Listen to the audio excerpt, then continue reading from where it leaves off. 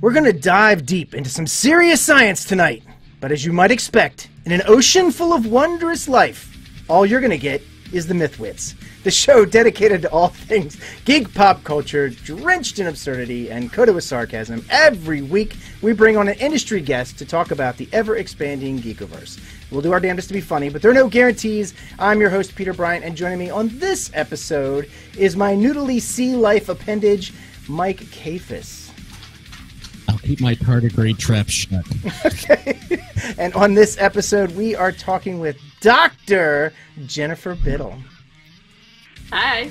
Jennifer Biddle is a microbial, I know I was going to screw this up, is a microbial ecologist who is an associate professor at the University of Delaware in their School of Marine Science and Policy. She researches funky microbes. You know, when I was reading this the first time, I was like, it made me want to do it like Randy Savage, you know, like researches funky microbes. Oh yeah. But anyway, but in all sorts of places, from deep into the earth to local waterways, she's been to the bottom of the ocean and walked under it, all in the name of science, which is awesome.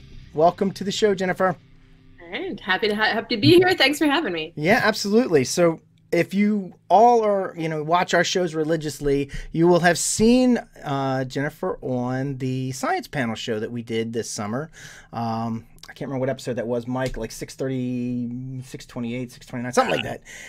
Yeah. But we had such a good time on that panel, and Jennifer was so bright. I mean, every time she opened her mouth, she said something smart. So I was like, we got to have her on the show. Hey. You guys, I mean, I didn't realize there was going to be an astronaut on the panel. Yeah. So it was really just a little bit of trying to save some face that, like, the kids thought I was somewhat cool at all. So, yeah. That was what I called my, when I thought I was going to do something fun and, oh, crap, they put an astronaut on the panel. Right. I think we felt. I mean, come on. Yeah. No, it was a good time, though. Awesome. Yeah, it was. So, Mike, Jennifer does something that is dear to my heart. You raise backyard chickens. I do.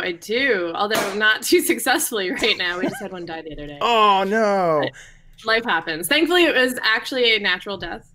We unfortunately learned about a lot of predators. We've had fox attacks. We've had raccoons eat all their food. We've had hawks come in. The neighbor's dog, snakes. Yeah, there was a big rat snake this summer that was eating all the eggs. And yeah, it's amazing what you have to learn to deal with, especially after growing up in more of a, I thought I grew up in a rural area, but it turns out it was really hardcore suburbia. Right. Where I never saw a snake growing up, and now we live in the country. So it's like, whoo, hey, Jen's got to get used to dealing with big rat snakes. So. And you know what else is interesting is I've seen some stuff, done some reading on. They put some surveillance cameras up, and they found that cities actually have populations of like wolves and foxes and coyotes coming into the cities, and people don't realize it because they come in like super late, like 3 o'clock, 4 o'clock, and they rummage around and then they go hide. And when people would see them, they think they're dogs, right? They just think they're like a stray dog or whatever. Yeah, I would not be surprised because it's hard to tell when it's really, and you're not used to seeing them, right? It's hard to tell if you go by quickly. So, yeah. I live just behind in the woods between me and Morgan University, and in Baltimore City, and this is really in the heart of the city, but there is just a slight wooded area between the back of their property and our property. And I see deer. If I go out and I'll go out and take some laundry down to the basement or do some other things, and I'll see deer running around and all a possum or opossum, if you will, and opossum. Yeah. But yeah, I've always had a thing for chickens. I don't know. And Mike, remember my girlfriend Tracy, John's sister? One time she bought me 2 chickens because I had this thing for chickens. She bought me 2 little chickens, 2 chicks. I named them Frickin' Frack. But I had to get rid of them because I was only like 19. I didn't know how to take care of chickens, and I lived in the city, so I wound up having to give them away to somebody. But they were so cute. Yeah, no, we started, I don't know, on a whim, I guess, and part of it was that we lived in this area that let you have them, and so I live in Delaware, so Delaware is the chicken state, and we just kind of had to embrace it, and yeah, it's been nice, and I feel like it's also a little bit of it satisfies my like prepper part of my nature. Like I'm not a super prepper, like we don't have any sort of like basement hideaway for radiation shelter or anything. Right. But it's like nice to know that like if everything goes through and that big EMP comes out and just decimates everything, like we're gonna have protein from the backyard for a couple months. So yeah. Oh, nice. This also means I have rooster issues in that I hate the rooster. I really want to get rid of it, but it does make the babies, so it stayed for a while. But yeah. He says, I say, boy, you're sharp as a baseball. So you said you had a flock. I asked Google, what is define the number of a flock, and even Google couldn't tell me this. So where do you sit with how many constitutes a flock of chickens? Like 2, I think, is fair. But they're real social creatures, so we try to keep at least 4 to 5 hens at any one time.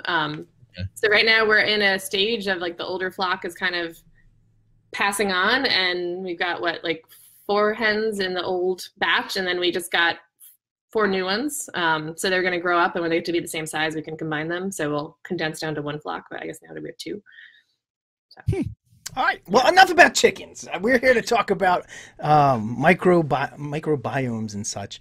And so, I was looking through your page and looking through some of the videos and stuff you had on there, or that you'd linked to, and you do a bit of ocean exploration. And I've gone scuba diving a couple of times. How deep have you dove? How deep have you gone?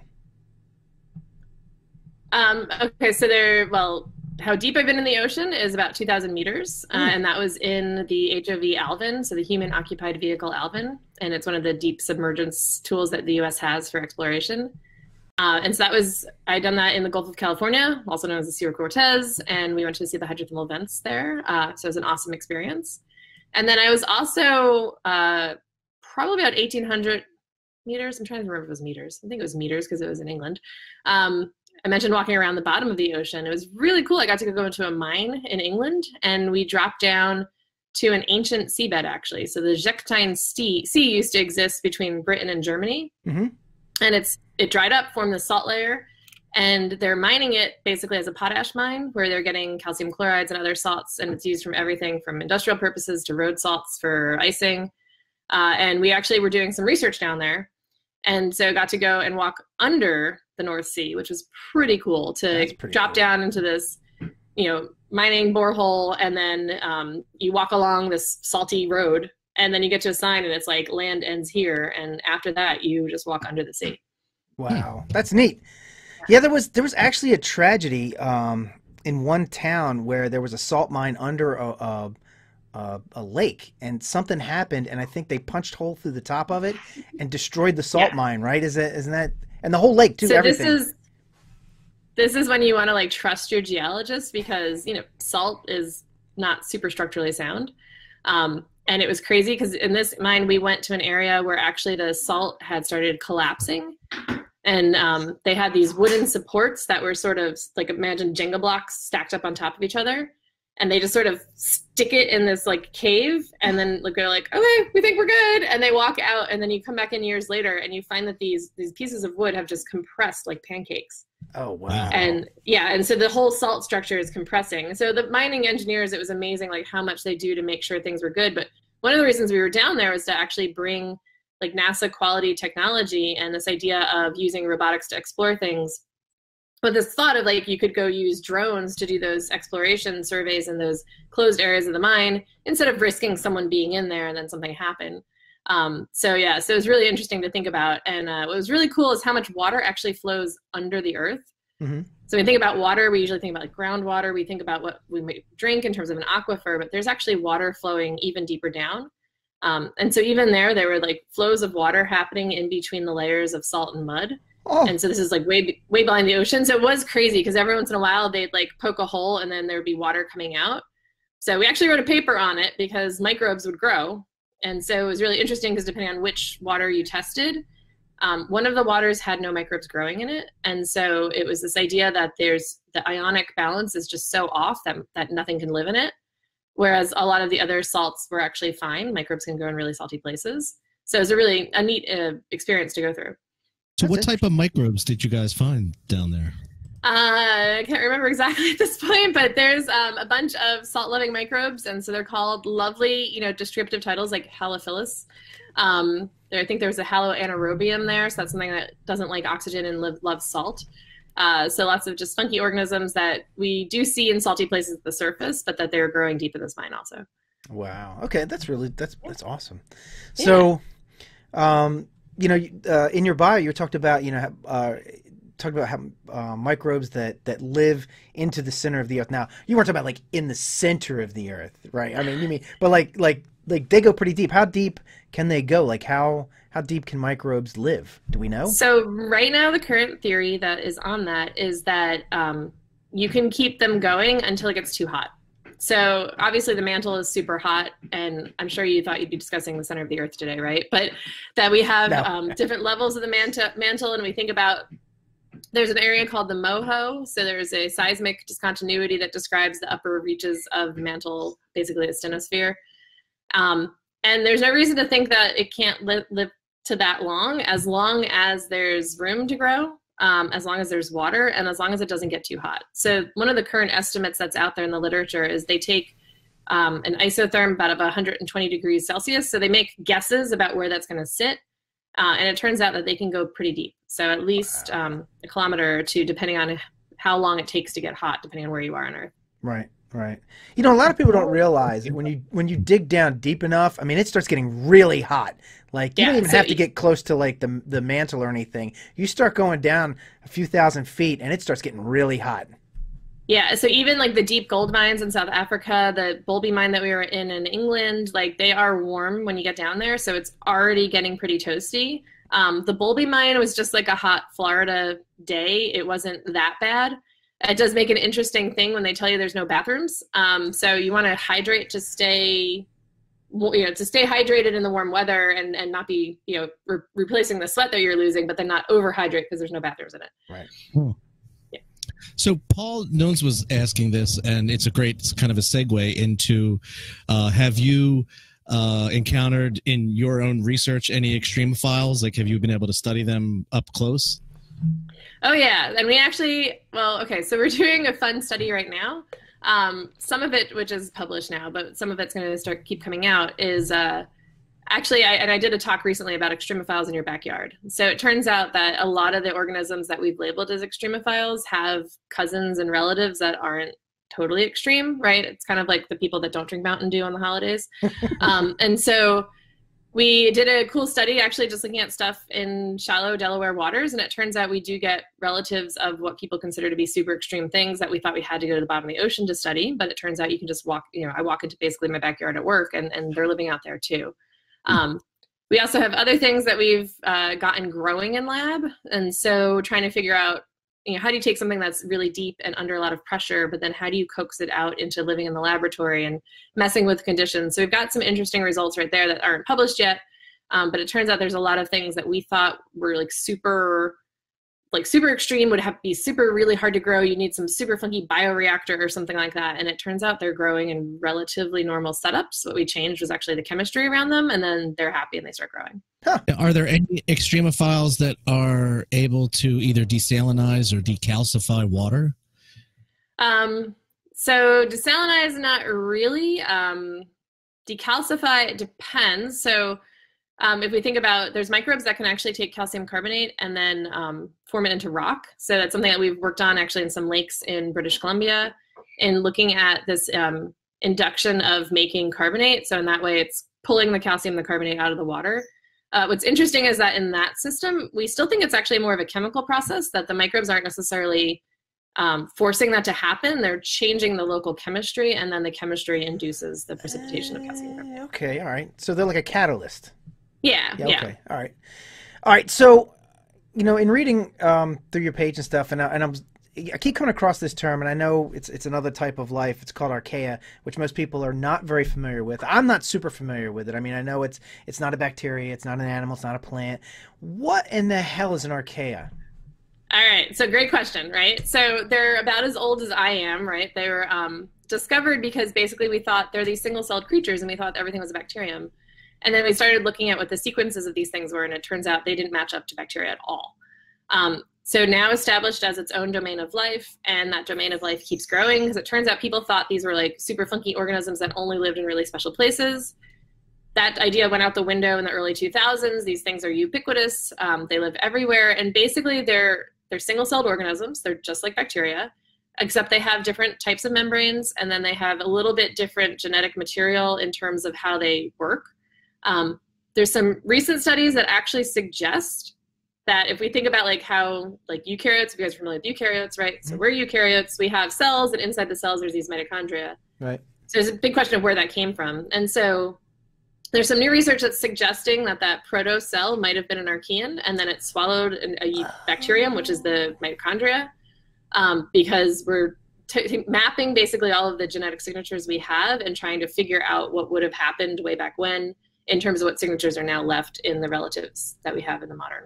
Okay, because I had always thought of that as a bacteria had swallowed something or merged with something to create the mitochondria, but it's looking like it's archaea that ate or absorbed or whatever. Yeah, we don't really. I mean, no. But I mean, my students, I wasn't there, and you weren't, so we don't know exactly what happened. Sure, but yeah, that's like a theory. The remnants that's in the genome suggest that it could have been an archaean, being the sort of progenitor protocell. So I like to think that we're archaea. Right, that we're majority archaea, and that we've just bastardized the bacteria to be our mitochondria and make us energy. Take that, bacteria! Archaea. There's a one section that's protists, right? Is that the? So protists are bigger. So protists are already eukaryotes, right? So archaea are single celled, just like bacteria. And so this is actually a really interesting like educational dilemma right now, because what you're thinking about with protists, or you're thinking about Monera, Protista, and like those sort of five kingdoms, right? Right. That's still taught in textbooks, it's still taught in schools, but the current knowledge in terms of the way biologists are talking about it is we talk about the three domains. So we said there's bacteria, archaea, and then eukaryotes. So all of that like Monera, Protista crap all falls into eukaryotes in general. Very cool. Yeah, so it's interesting though how like standards and everything with textbooks haven't gone back to talking about these other things. And I will say that the data that suggests that archaea might be these progenitors, it's still under a lot of debate. We don't have that many data points right now, but it is intriguing. Like the evidence is building, and I feel like in the next 10 years we'll get a lot better idea of which way it's going to swing. Awesome. That is really cool. And I saw something about you were studying Asgard archaea, which is kind of cool because like this show we're like all into like nerd stuff, and apparently you know that you get the Loki and the hydrovents, and tell me about the Asgard archaea. What makes them so cool? So the Asgard archaea are actually these ones that we think are the progenitors of eukaryotes. And what's cool is that they, like the way we talk about phylogenetics, right? So how the gene sequences stack up next to each other. And when people first looked at them, they realized they branch really deeply. So they do look really ancestral. And so, yeah, so they started getting names, and it's one of these things, like we knew that they existed years ago, but we gave them a letter name, and we knew they were funky, but we didn't make a big deal out of it. And then I think it was 2012-ish, so people started publishing it, and they named the first one Loki for this Loki's Castle region, which is a hydrothermal vent system bottom of the ocean. And so it's like, oh, this is the Loki archaea because we found it at Loki's castle. And then the next one got named Thor. And so I was actually the editor, I think I was the editor on the Thor Archaeota paper, and I asked the authors to promise that the next would be named Iron Man Archaeota. Mm-hmm. Turns out my opinion doesn't matter in science, and so the next one's got named. We have Odin Archaeota now. We have Heimdall Archaeota. I think there's a Hel Archaeota. So we're running through Thor's family, right? And we need Sif. More Marvel Arcadia. Yeah, so I have been debating, because we actually have a new lineage that we want to name, and so I've been debating if I should just kind of start, go through Marvel and, we'll start naming them new things. And I think Iron Man Archaeota works, but no one in science seems to appreciate that idea right now. Avenger Archaea. Avenger. Archaea symbol. No. Right. That was a good one. That's a good one. All right. Yeah. So another thing you're doing, another one of your things you're doing, you're turning bacterial diversity into a song. Well, what? What does that mean?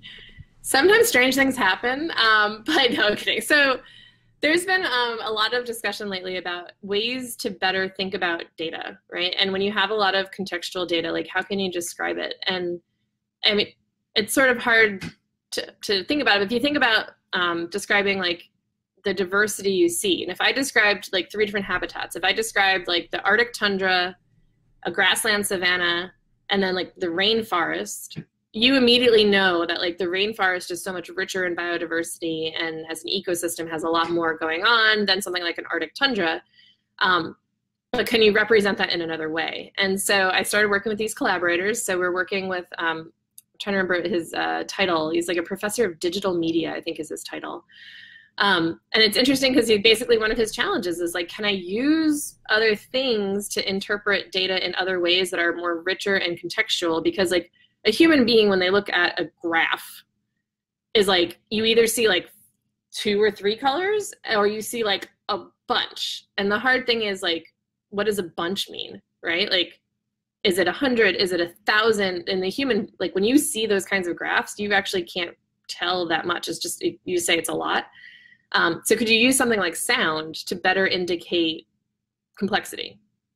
And if you think about like, again, like thinking about like the way that recording has changed, right, with this idea of like the wall of sound coming through, and was it like the 40s, 50s, that sound got much richer, and we have the ability to then record multiple channels. And so could we use that to then describe how things are going? So that project is still ongoing. We have a couple of initial songs out, because one of the other things we were doing is trying to see if we could like take protein sequences and like listen to a protein sequence so that you could start ascertaining if there's sort of a pattern or a special signature about it. Okay. And part of this comes back to like other ideas in biology, that if you, like, let's say you're doing cancer screenings in a pathology lab, if you could convert that to data, like your eye might miss something, but your ear probably won't. That you'll actually be better tuned in to like, or if you heard them together, you would notice something different quicker. Right.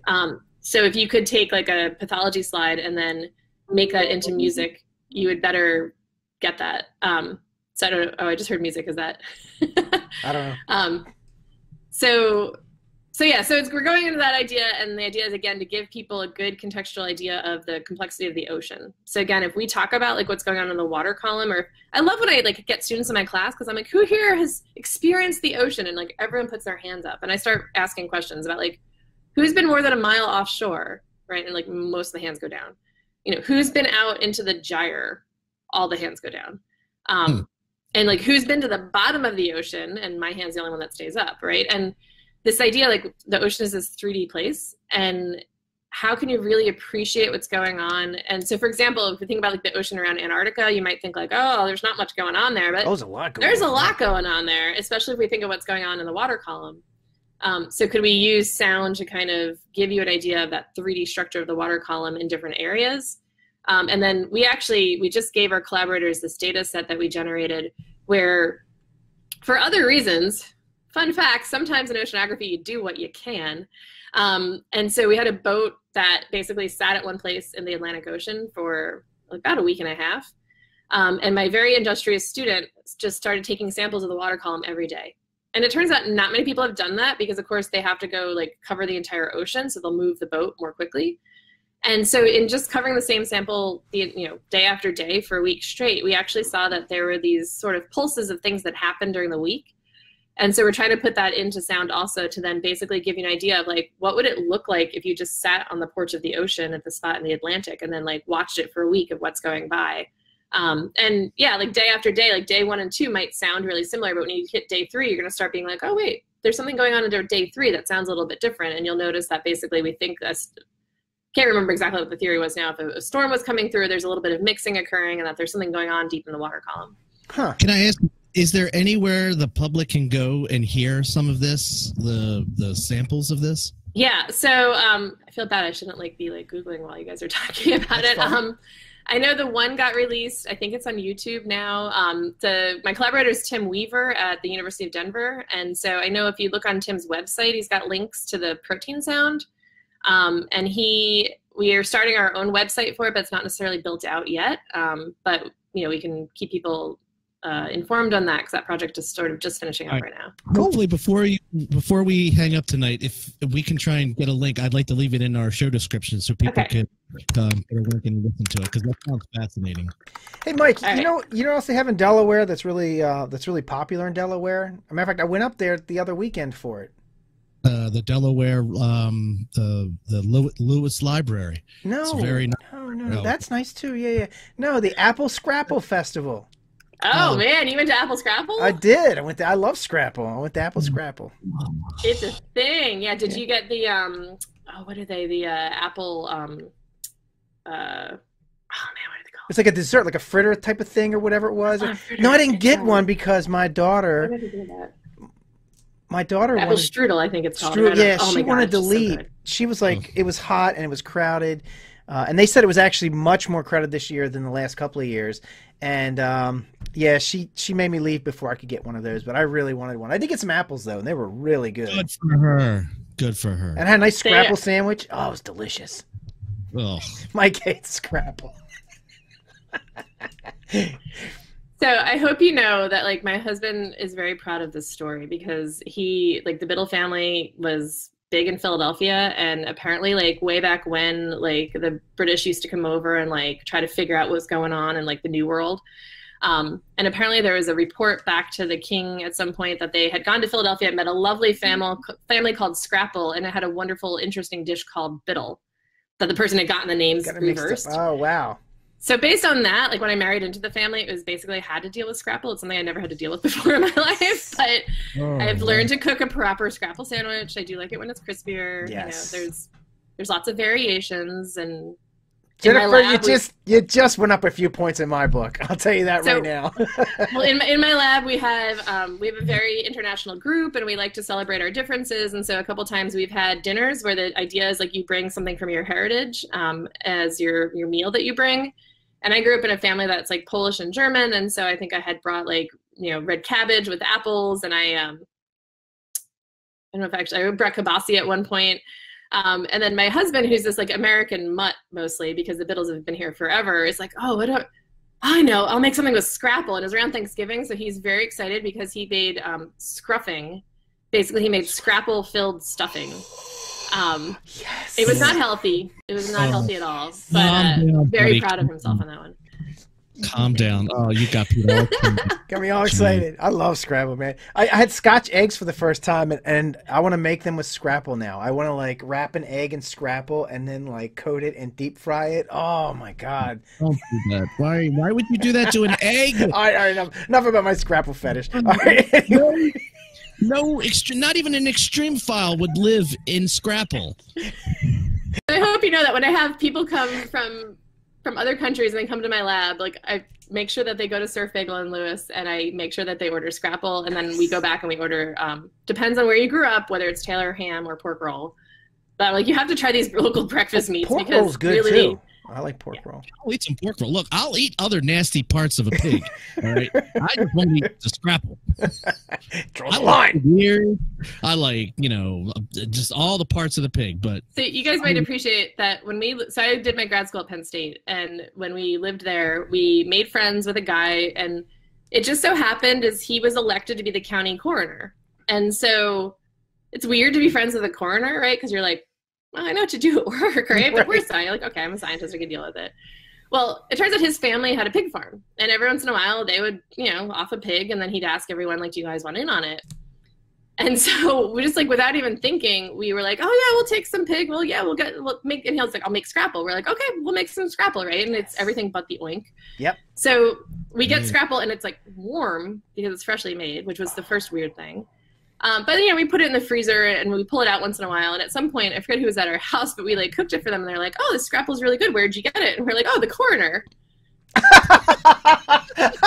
And they stopped eating, and we were like, "Oh, wait, we should have put more words in that sentence." It's a pig. We trust it's a pig. It's a pig. Yeah. So. Oh wow, that's awesome. All right. Enough about Scrabble. So, because I know we're going to be running short on time. I know Pete wants to save time for the game, but I also want to talk about tardigrades. I want to talk about water bears because they're my favorite thing in the world. It's a short game, Mike. We got a little time. All right. Okay. All right. So we'll do that. But first, I want to talk about one thing, because you had mentioned, and we had mentioned it, and I had made it something in my notes about the extremophiles. And I wanted to know, I was looking at something having to do with the thermophiles and the temperatures that they can live up to, which is like almost 200 degrees Celsius. It's almost like in fire, you know, like in lava and stuff. So what mechanisms do these thermophiles have in their structures that can prevent them, like their DNA proteins, just from unraveling and just— You should take my class because I just taught this. All right, so couple strategies that they use, and it's actually a really cool thing, is that one of the major things they use is there's this enzyme called reverse gyrase. And so I'm trying to, actually, here's one. I knew I had a rubber band around here somewhere. So imagine DNA, right? Roughly looks like this. And so in a cell, DNA starts coiling, and it eventually folds in on itself so it can fit inside the cell. So this is DNA inside a cell.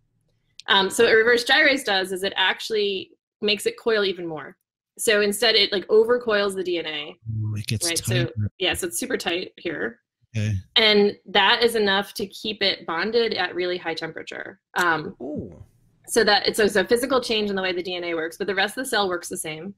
The other really cool thing is that the lipids are a little bit different. So they basically allow for, if you think about like the way membrane works, just to like super nerd out on you, is that it actually is in a sort of gel, or it's more of a semi-solid state, but you have to avoid, like if it gets too cold or too hot. If it's too hot, then everything just starts shifting around too much in it. So the membrane is slightly shifted to satisfy for that. And then the other interesting thing is that they do a little bit of bond stabilization in their proteins, and that they're basically the same kinds of proteins. They just change out, they added more glutamates in, and that basically allows for more hydrogen bonds to get made in their protein structure, so that it helps hold the protein structure together. And there's a super cool story in there about like the way the protein structures work, that basically, if you think about, proteins are actually, they need to be pretty flexible to do catalysis. And so imagine that, you know, in a normal situation, they're held together by like maybe two big chunks. So when they start to unfold, it just like unfolds like that. But in a thermophile protein, they're actually going to sort of build into more like domain level chunks. So instead of like, it would fall apart in like 3 or 4 big chunks that basically that they've sort of nailed themselves together a little bit better. And that helps survive the heat. So it's really interesting in terms of thinking of the way that proteins and enzymes work. Very neat. Cool. Very, very neat. All right. Good, Mike. You had another one? Tardigrades. Let's talk about tardigrades. Right. Tardigrades, yeah. A lot of people know a little bit about them, and I know a little bit. I watch videos, and I just get so fascinated with them. But what can you tell us from I guess, like almost an evolutionary standpoint? Like, when do you think these bad boys hit the scene? Oh, I have no idea about that, actually. I would Google that. But basically, so there's these organisms, right? And just think about it in general, right? The way an organism survives something like desiccation. So we know that in the desert, lots of things survive in different ways in terms of how they're going to handle this idea of like running out of water. And so in soil, so like tardigrades are water bears, they live in most soils. And their big shtick is that they can survive desiccation. So they can dry out and then they can get rehydrated and they come back to life. So they survive the exposure to space because basically they can survive being desiccated. And so evolutionarily, actually, so I mentioned there's controversy with them earlier. So there's this big issue because everyone thought like, oh, we're going to get some really great evolutionary information on it. And then they made the genome of the tardigrade. And it turns out it was massively contaminated. So initially the paper came out saying that they've got bacterial sequences in them and it must be this sort of hybrid organism between a bacteria and like a higher organism. And it turns out, no, it was just like the people screwed up and it was contaminated. And so then it was proved about a year later that for sure, like that was just an accident. And like the lab, I don't know exactly what happened, but like the lab next to it was sequencing bacteria and their sequences got mixed up. So it was kind of like a travesty for the age of genomics, but also a good learning experience in terms of recognizing contamination in a data set. Right. So there's really good papers that have come out on it recently, really showing how to look at this idea of how to put genes back together. Yeah, so that's all I know about tardigrades, basically. It's just that, and they could, I think that what they've survived space, like they've come back from space. There's probably some sitting on the moon right now waiting to be rehydrated. Yeah. Yep. And something to keep in mind is our planetary protection standards. I don't know if they actually test for tardigrades. So Really? We try not to send poop bacteria to the moon, but we probably send a bunch of other stuff too. So I mean, how could you keep it off the outside of the space? The ship is going up. Like, okay, we've cleaned everything off. Now we're going to launch it into space. Well, it's going to go through the atmosphere. You're going to pick stuff up on the way. There's just no way, if you get an extremophile on the outside of that ship, that you're going to be able to shake it off. It is what it is. Yeah, it is what it is. And that's the truth of it. And actually, there's a lot of thought right now. Like, I served on a panel of experts for NASA about a year ago. With this idea of, like, if we do get a sample, because right now NASA is launching this Mars sample return mission, and that if we get a sample back, right, and if it looks the same, what are we going to make of it? And then the other question is, like, well, if it looks different, and how are we going to handle that? And so the nice thing is that we can do some experiments. Like, we could launch something and have it come right back down and see what it collected on it. And so we could do some tests to really track what would be happening with what the sample contamination level would be. People have come up with all sorts of theories about, like, setting stuff up there that would, like, imagine like a little robot pops out and then it, like, self-sterilizes itself, so it cleans itself all off. Right. I don't know if that's the plan they went with, but yeah. So Johnny Five sprays himself. Yeah, basically. What was actually really crazy about that is, could you get it to be, like, even enough to then allow the smoothness for, like, things like reentry become sort of an issue. So it became more of a mechanical engineering issue than like a theoretical issue. So yeah. All right. Mr. Big Daddy Spence, who's one of our regulars, is asking, do you do any kind of work on the Mars research on microbes? Okay, so for Mars research on microbes, I'm tangentially involved in that. I've been funded through the NASA astrobiology program. Again, like, I served as an expert on this Mars sample return panel, and so I'm always sort of involved with it. I haven't done anything more intense at this point. We have some people that are making, like, fake Martian soils and then seeing if things would live in them, and running through, like, the theoretical calculations of what might be happening there, but I haven't necessarily dove into it that much yet. Okay. Now, so there's something I've been wanting to get into, and I want to get into this, Mike, before we go too long. So if there's anything else you want to get in, there's a chunk of information I picked up. It was a book I read that touches on a lot of stuff you talked about, and I wanted to get into just a little bit. So did you have any other questions, Mike, before I Is there anything interesting about bubble algae that it can get so big as a one-celled organism real quick? Or is it just like... There's lots of cool things. I mean, bubble algae, slime mold, Dictyostelium, like, it's just crazy how much goes on in terms of biology. I mean... Look up bubble algae. It's whatever you see there, that a huge, like, big thing that I've seen, like, there's some YouTube videos that just show really big bubble algae. That is one cell. That is a one-celled organism, each bubble. So that's just fascinating to me. Pete, please ask your question. All right. So I read this just recently, and it was interesting because you touched on some of this during the panel talk, and then I happened to read this book, which I had no intentions of, like, I had no idea it would touch on anything that you were talking about, but it was by a guy named Lewis Dartnell, and it's a book called Origins, and it has a lot to do with, the book is about how natural phenomena and geology have shaped how animals and us have lived and where we went, and how life formed based upon the geology. And one of the things I found out from that book was that oil is not made out of dinosaurs. It's not made out of dinosaurs. I mean, there might be a little bit of dinosaur in it, but not really. It's actually made out of plankton, small plants, and bacteria, and mostly from the Mesozoic age, because of something that was going on during that time period. I'm not going to get into it because you'd have to read the whole chapter on that. But one of the things was these coccolithophores that make limestone. And there's this weird, like, duality that they have with CO2, in that CO2 goes up and coccolithophore populations go up, and they make limestone, which is down in, it sinks down to the bottom of the ocean. But then as CO2 goes up, the water becomes more pH heavy, and that dissolves the CO2 in the limestone. So what is going on there? What is that relationship? And do we have to worry about that? Because the ocean is getting a little more pH-y. Yeah. Okay. So first of all, that's awesome that you read Lewis's book, because I had met him. I think he was still a PhD student, and I met him in Edinburgh at a conference once for the UK Center for Astrobiology. So shout out to my UK friends from Astrobiology. Okay. And so, yeah, that's awesome that you read his book. So, okay, so coccolithophores, oh man, it's a really interesting thing, because when we think about carbon cycling, we can think about, like, the average carbon cycle, right? Which is, like, carbon gets fixed by a plant, the plant dies, it goes into the soil, it gets eaten, and then eventually it comes out as methane or CO2. And that's the short-term carbon cycle. But there's a long-term carbon cycle too. It involves things like massive growth of things that are making carbonate in the ocean, like a coccolithophore, and then they deposit it down deep. Eventually that can go and subduct into tectonically active area, and eventually comes out through a volcano. And so there's CO2 release that come through the volcanoes. And to think about this sort of long-term carbon cycling in terms of involving things like calcifying organisms is a huge deal.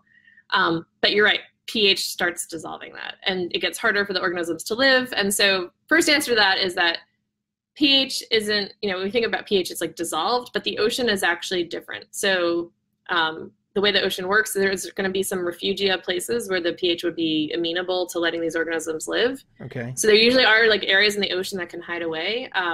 It's actually a really interesting story in Washington State right now, because one of the most impactful talks I ever heard on climate change was from an oyster farmer.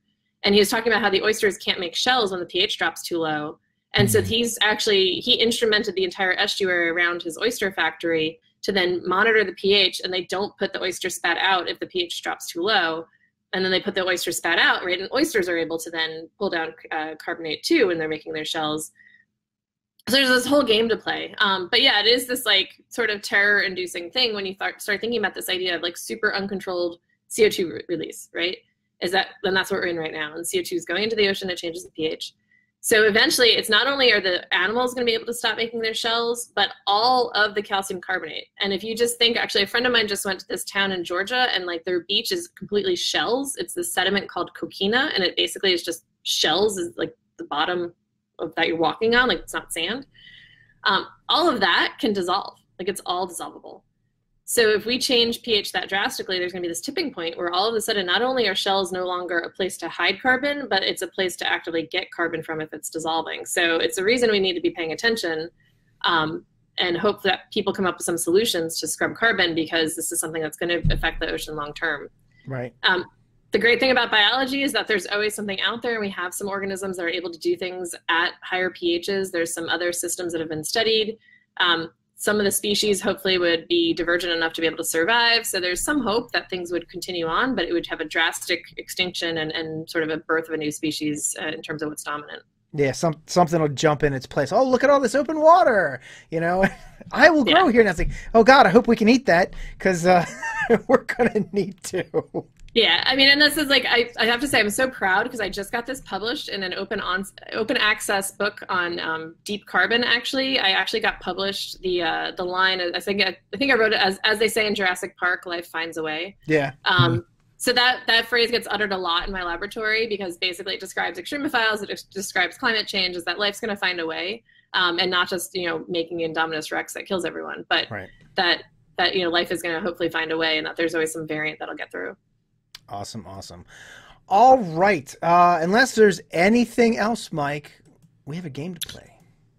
Let's do it. All right. We do. We have a bunch of other questions, but we'll never get to them. So anyway, we'll have to have you back on. All right. So before we go to the game, though, everybody make sure you check out www.ceoe.udel.edu/our-people/profiles/JF Biddle, or you can just click the link in the show notes.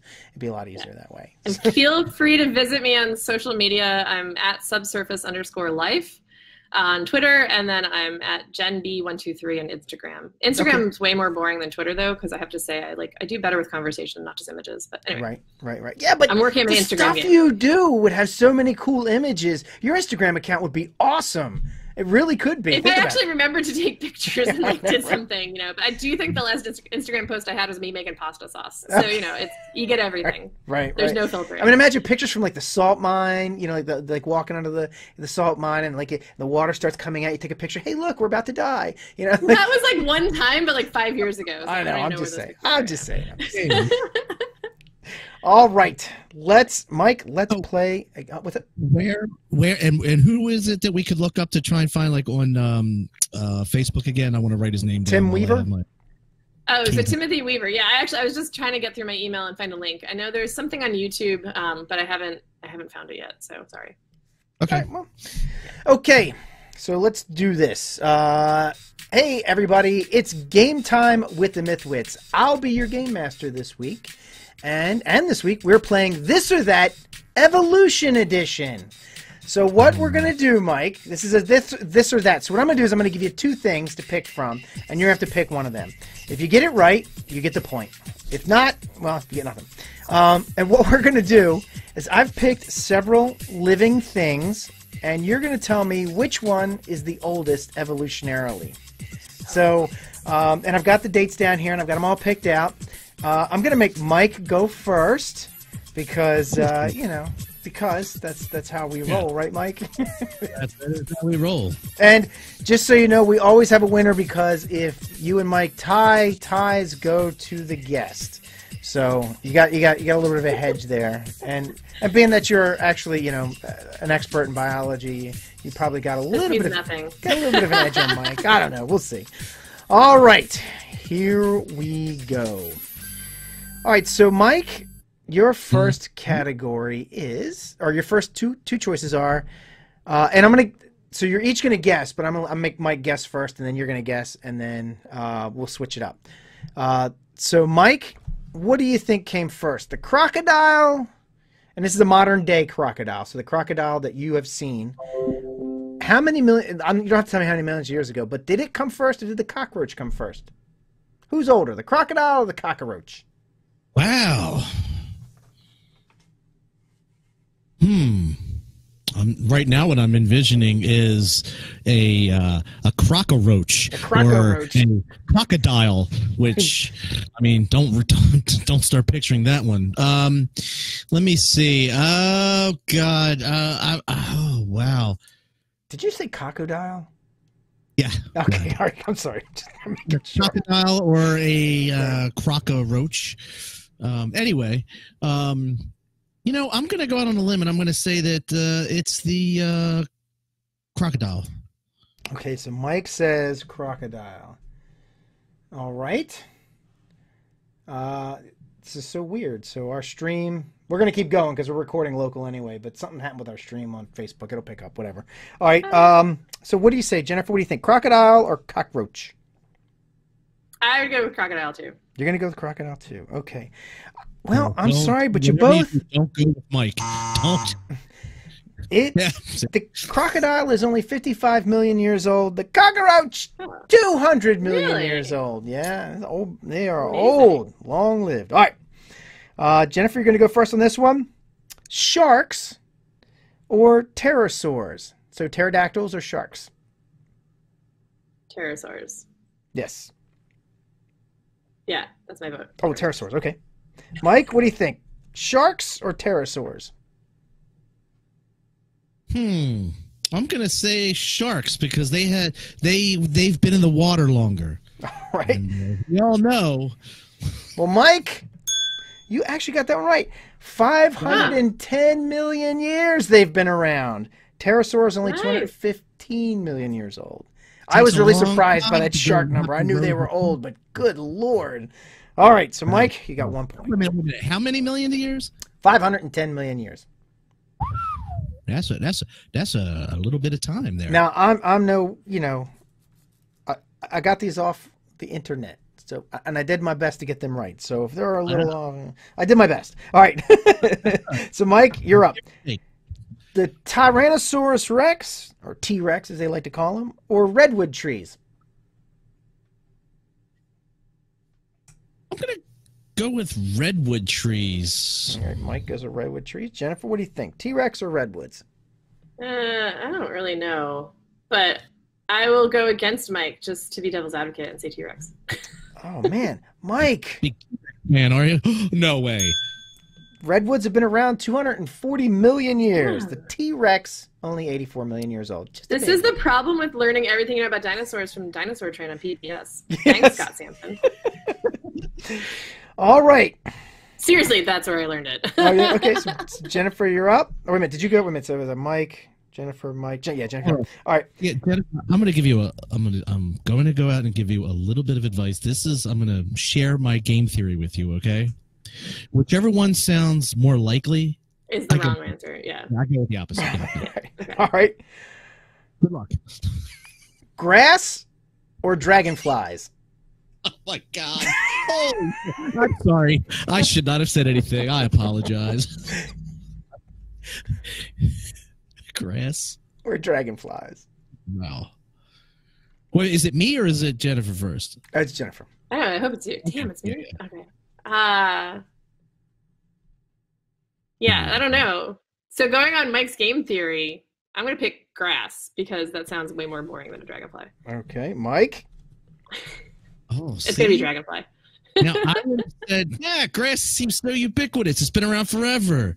But the dragonfly has been around since Forever, the too. Yeah. at least, you know what I mean? Since at least the time of the sharks, and we've established they're old, right?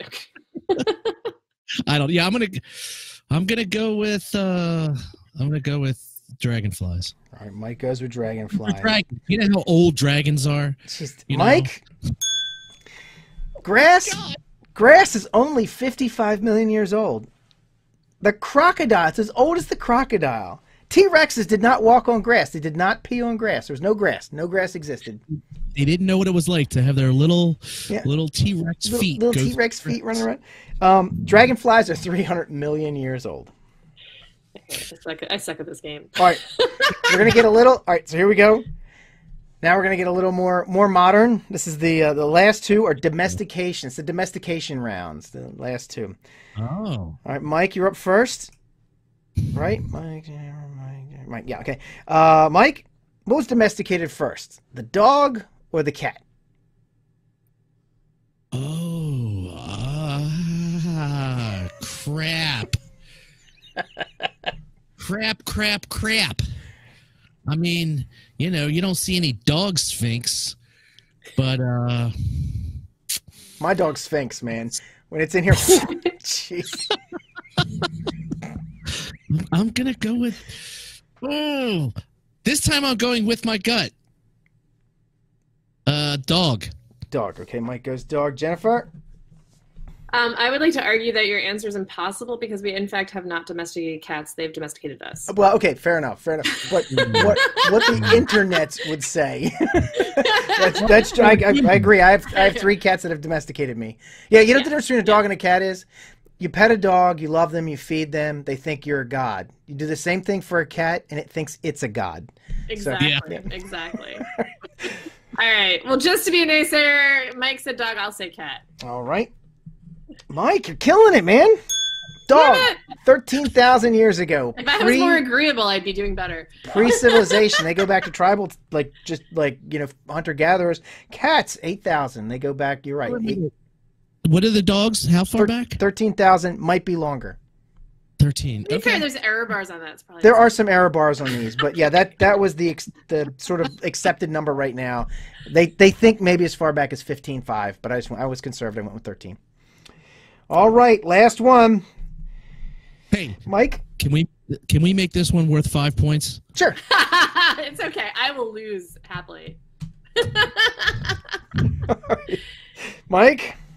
I never do this good. I swear to God. He really doesn't. He usually does I terrible. said I'm doing that bad, Mike. Come on. I know.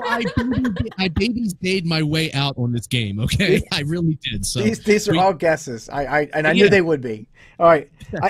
I had to research all this. I didn't know any of this. All right. Yeah. Mike. Mm-hmm. Wait a minute. You went first last time, right? Nope. Yep. Jennifer Okay, gets to Jennifer, go first. Chicken Not gonna help at all. or pig? Oh, no, that is mean. That is so mean, Pete. No, right? Chicken or pig? Yeah. Why? What was domesticated first, the chicken or the pig? I don't know. I've actually learned a lot about chicken domestication, but Not didn't when. necessarily pay attention to the date. Nobody does. Nobody knows. I'm gonna go with pig. Pig. All right, Jennifer goes with pig. Mike? Chicken or the pig? Which came first, the chicken or the pig? Oh my God, chicken or the pig? You know what? Just to give Jennifer a game theory chance, I'm gonna go with what did she go with? I said pig. I'm gonna go with chicken. Chicken. All right. Hey, Jennifer! You didn't get skunked. You're right. Pig. 9,000 years ago. The chicken wasn't domesticated until just 6,000 years ago. Yeah. And domesticated from the red jungle fowl, which I learned a lot about. Oh, There's nice. this fantastic documentary on it about chickens. Anyway.